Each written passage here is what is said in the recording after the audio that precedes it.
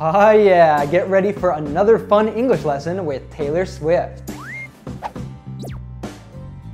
In this video, we are featuring a clip from her new Netflix documentary, Miss Americana.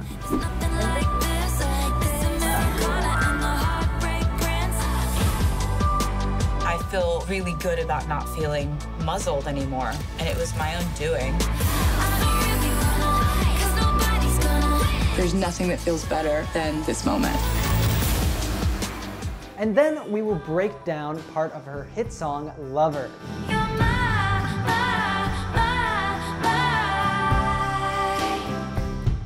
Lover. And just to let you know, if you're new here, every week we make fun lessons with your favorite movies, TV series, songs, and more so that you can understand fast-speaking natives without getting lost, without missing the jokes, and without subtitles. Genesis says that we're helping her in her dream to work on airplanes, and we'll help you to reach your English learning goals too. Just hit the subscribe button and the bell down below so you don't miss any of our new lessons.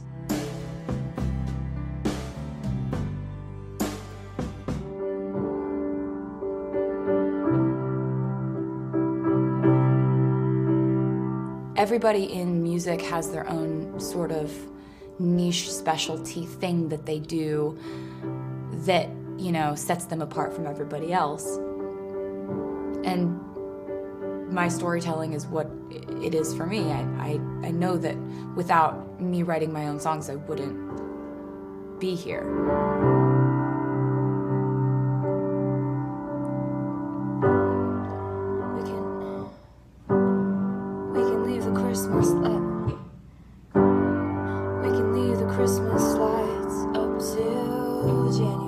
There is an element to my fan base where we feel like we grew up together. I'll be going through something, write the album about it, and then it'll come out, and sometimes it'll just coincide with what they're going through. Kind of like they're reading my diary.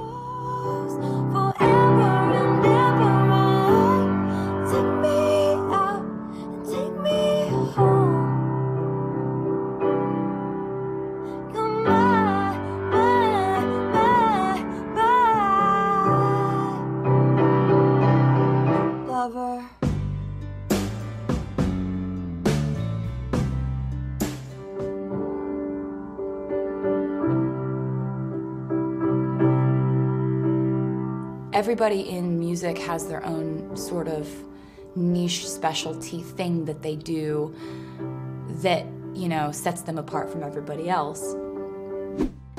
Niche is a word used to refer to a position particularly well suited to the person or group that occupies it. You ready for your meeting? Yep. Don't forget to smile. All right, your movie's a little bit heavy, so keep the room light. Do you not think I'm a good filmmaker? It's not what I said. I think you're great. I think you're a great children's book illustrator, a terrific jewelry designer. I love the homemade ice cream business. I am familiar with my eclectic resume. Thank you very much. But honey, with this film, you know it. I found my niche. I can fly. I believe I can fly.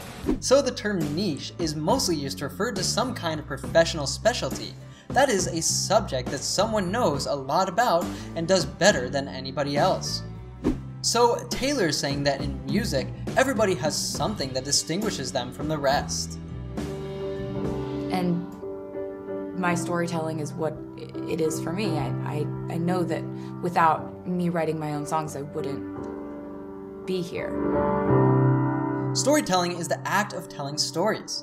As you might know, most of Taylor's lyrics tell stories, and from her point of view, that is what makes her different from the other singers in the music industry. Romeo, save me. I've been feeling so alone. I keep waiting for you, but you never come. Is this in my head? I don't know what to think. He knelt to the ground and pulled out a ring and said, I'm in the room. It's a typical Tuesday night. I'm listening to the kind of music she doesn't like, and she'll never know your story like I do.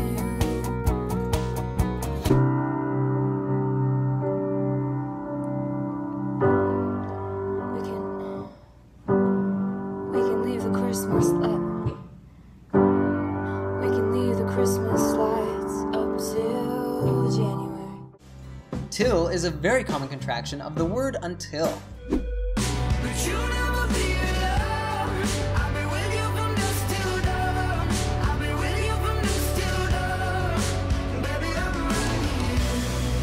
She is saying that they can leave the Christmas lights up until whenever they want, even if Christmas decorations are usually removed by the end of December or beginning of January. There is an element to my fan base where we feel like we grew up together. The term element can refer to a part of something. Example: this book has all the elements of a good story. The fan base of someone, such as a pop star or a pop group, is their fans, considered as a whole. Some examples of fan bases are the Beliebers, fans of Justin Bieber, or the Directioners, fans of One Direction. Let's listen again to the way that Taylor says this phrase. There is an element to my fan base where we feel like we grew up together. Here we have a good example of connected speech. This is the way that natives link their words together. Up is a preposition, which is an example of a function word. These words reduce and connect to content words like grow or grew. So instead of saying grew up, Taylor says grew up. Natives do this all the time. Let's look at some more examples of this type of sound morphing. Don't you want your child to grow up in a world where there are penguins? We can't quit now. The holidays are coming up. It's our best season. What the hell do you do on a real day? Shut up and put my table back. So you can learn a ton by doing the things you love, like watching series like Friends and movies like Frozen, but is it enough? Well, in my experience learning 6 different languages, I have always found that native media and keeping it fun are essential parts of the process. But sooner or later, I would always get stuck. And this made me lack confidence because I knew I was making mistakes, but I didn't really know what I needed to focus on learning to correct them. And my friends weren't correcting me, and they didn't really know either how to explain the grammar to me. So at some point, just music, books, and series aren't enough. You need the guidance of a teacher. So for me, having the guidance of a professional who has tons of experience helping people who are having the same learning challenges is essential. And that's why I'm excited to present a great new opportunity from our friends over at Lingoda. They are going to help you to improve your speaking skills and your confidence quickly in just a matter of months. And the great part about this promotion is that when you fully participate in all of the classes, you can get a 100% refund.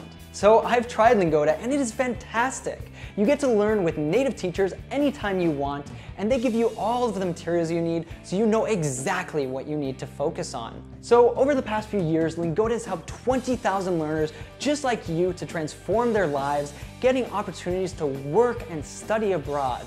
You can see some of their inspiring stories on Lingoda's website by clicking the link down below, and definitely check out their Instagram as well. So what exactly is this promotion? So Lingoda has a motivating study challenge called the Sprint, and this is really fantastic because it gets you committed to learning. As both a coach and a language learner myself, I know that having this accountability is absolutely crucial because otherwise it's too easy to skip when you're tired or busy. And with the Super Sprint, you will be showing up every single day and you're going to make huge progress on your learning, unless you do the Sprint, in which you do slightly less classes. Now, when you complete all of the classes in the Super Sprint, you will be getting a 100% refund. And if you complete the Sprint, you'll get a 50% refund. It's open to all levels, whether you're a beginner, an intermediate, or advanced. And as a bonus, you will have free access to the Cambridge Online Language Test. The Sprint begins on April 8th and ends on July 6th. Alright, so in order to participate, you have to sign up before March 24th. After paying your €49 non-refundable deposit fee, which holds your spot, you will automatically be signed up for a 3-month subscription. But don't worry, this deposit goes towards paying your first month of classes. And remember that Lingoda will refund 100% of your tuition fee if you complete the agreed number of classes. There's no trick or catch here. But be sure to read all of the terms and conditions, as students say that this is the key to success in the Sprint. And to make it even better for you, we have a special discount code for you.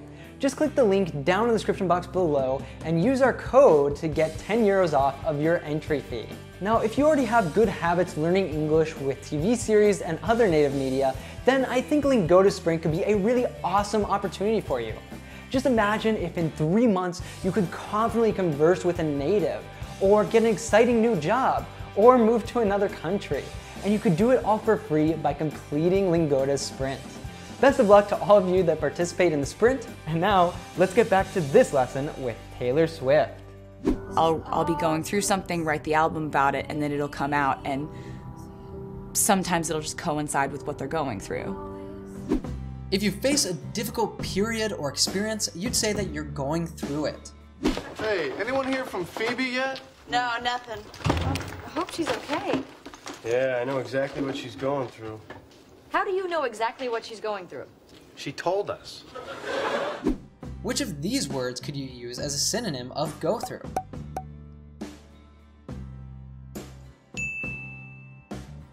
Taylor's saying that after going through a certain situation that is difficult for her, like a breakup for example, she writes many songs about it, creating an album. If something comes out, it means that it becomes known or it's revealed. For example, Taylor's new album was released on August 23rd, and before that date, her new songs were unknown. Coincide is a word used to refer to two or more things happening at the same time. Example, I timed my holiday to coincide with the children's. Taylor is highlighting that her fans and she tend to go through similar experiences at the same time. Kind of like they're reading my diary. A diary is a daily written record of experiences and observations. It is usually personal, so people don't share it with anybody else. Taylor's saying that sometimes she feels so close to her fans when it comes to her life's experiences that it is like they were reading her diary.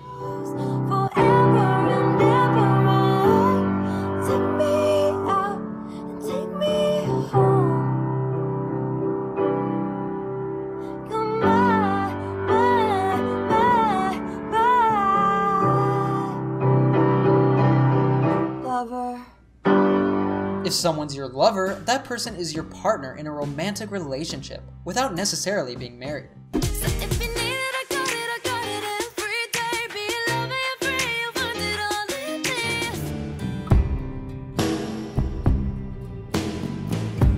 We could leave the Christmas lights up till January.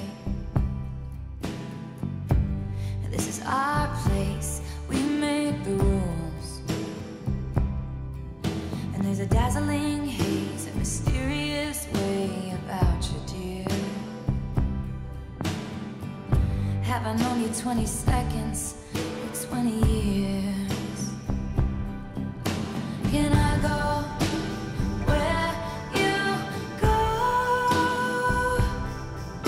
Can we always be this close forever and ever? And take me out and take me home. You're my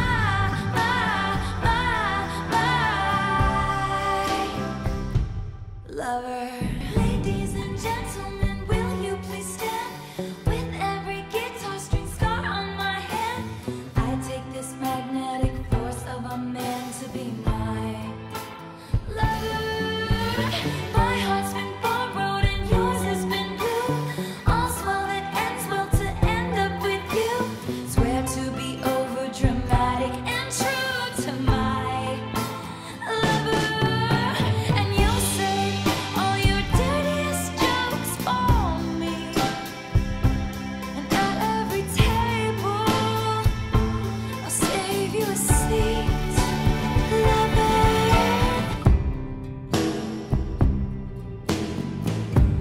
We could leave the Christmas lights up till January. This is our place, we make the rules. This is a very common and informal way to refer to your house. On my mind, I passed my bedtime, no rest at the kingdom. Alone in my place, my heart is away.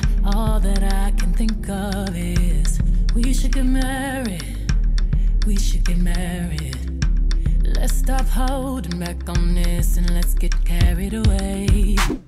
Taylor's saying that in her and her partner's house, they make the rules together. And there's a dazzling haze, a mysterious way about you, dear. Something dazzling is very impressive or beautiful. And if you say that there's haze, the atmosphere looks like this. Taylor's using adjectives usually found in fantasy to express how her relation feels like a dream or fairy tale. She's also saying that she feels intrigued by him, and she finds him mysterious. Did you notice how Taylor said "about you"? And there's a dazzling haze, a mysterious way about you, dear. Here is another common example of connected speech.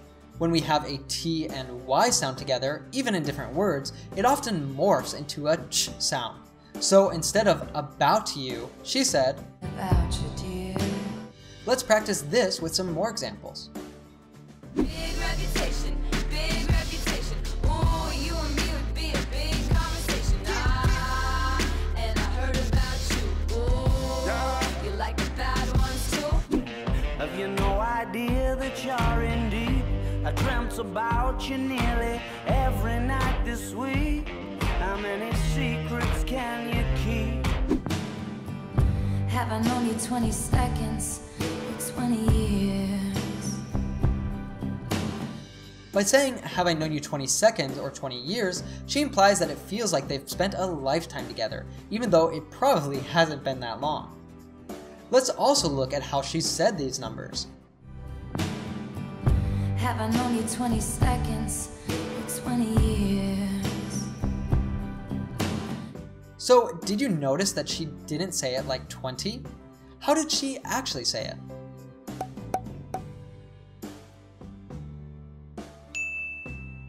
Often, when we have an N plus a T together, we drop the T sound. So instead of saying 20, natives usually say 20. Let's hear some other examples. And baby, my heart could still fall less hard at 23. Say you gotta leave, but I know you wanna stay. You just waiting on the traffic jam to finish, girl. The things that we could do in 20 minutes, girl. Say my name, say my name. Can I go where you go? Can we always be this close forever and ever? Forever and ever is a phrase used to emphasize the idea that something will happen for now and all time in the future. It is commonly used by children or in children's stories. Example: he promised to be your friend forever and ever. Take me out and take me home. You're my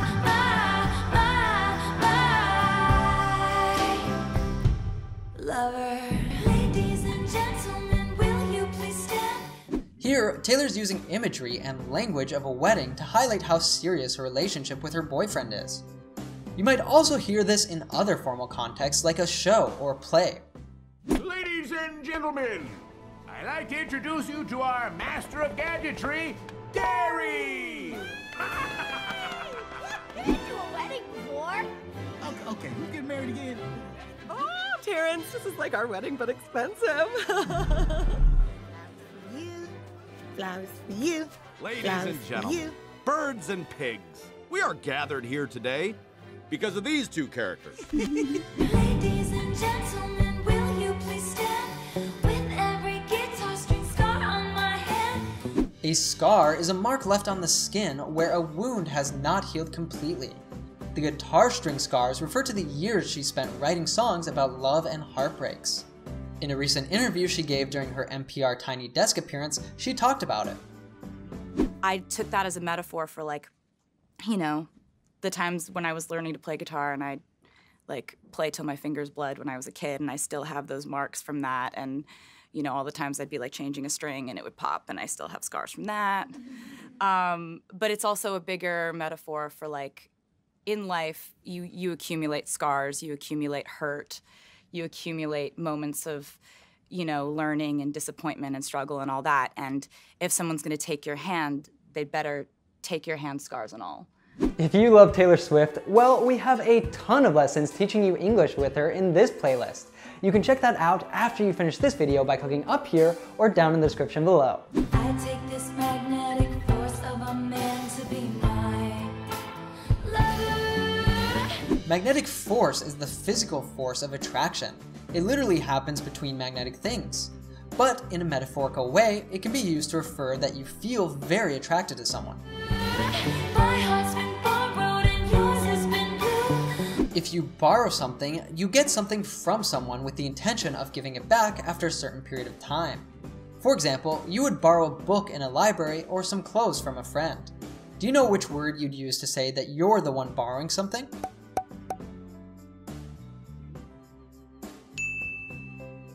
Taylor's referring, in a very poetic way, to the wedding tradition where in every ceremony there should be something old, something new, something borrowed, and something blue. In a figurative sense, if you say that you are blue or you feel blue, you mean that you're sad. We could also say you get the blues, meaning you become sad. Look, you kids, you know you're the coolest. The world is yours and you can't refuse it. Seen so much you could get the blues, but that don't mean that you should abuse it. So Taylor probably means in these verses that they both have been through sadness and heartaches.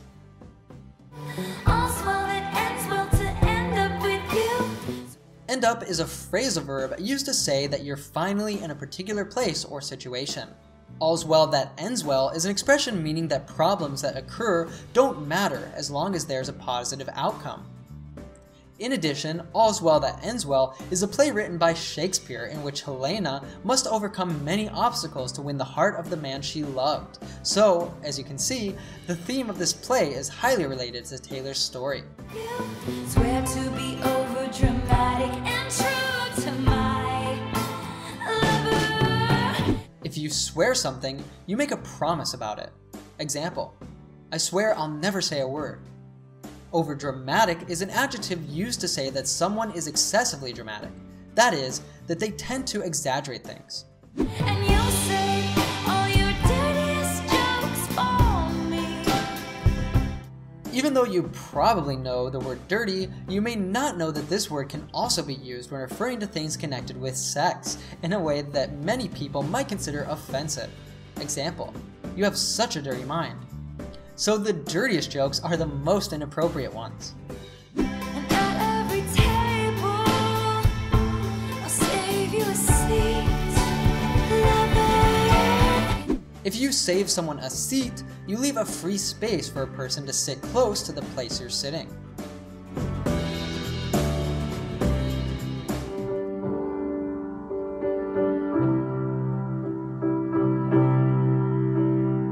Everybody in music has their own sort of niche specialty thing that they do that, you know, sets them apart from everybody else. And my storytelling is what it is for me. I know that without me writing my own songs, I wouldn't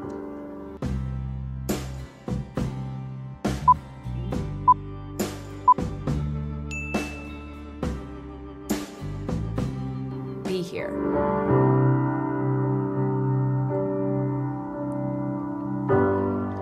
We can leave the Christmas lights up till January. There is an element to my fan base where we feel like we grew up together. I'll be going through something, write the album about it, and then it'll come out, and sometimes it'll just coincide with what they're going through.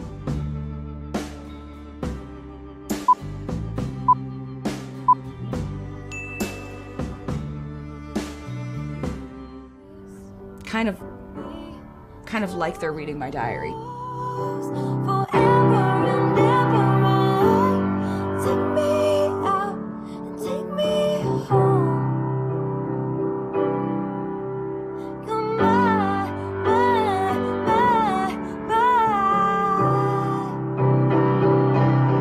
Lover, we could leave the Christmas lights up till January. This is our place, we make the rules.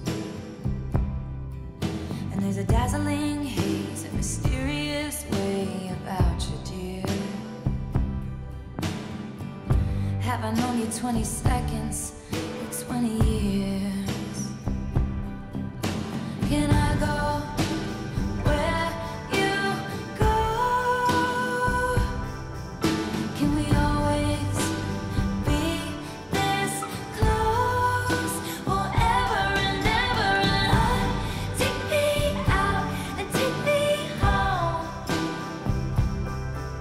You're my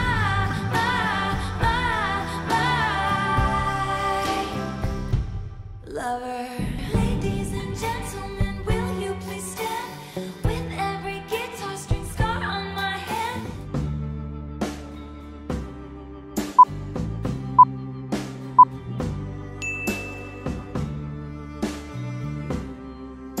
I take this magnetic force of a man to be my lover. My heart's been borrowed and yours has been blue.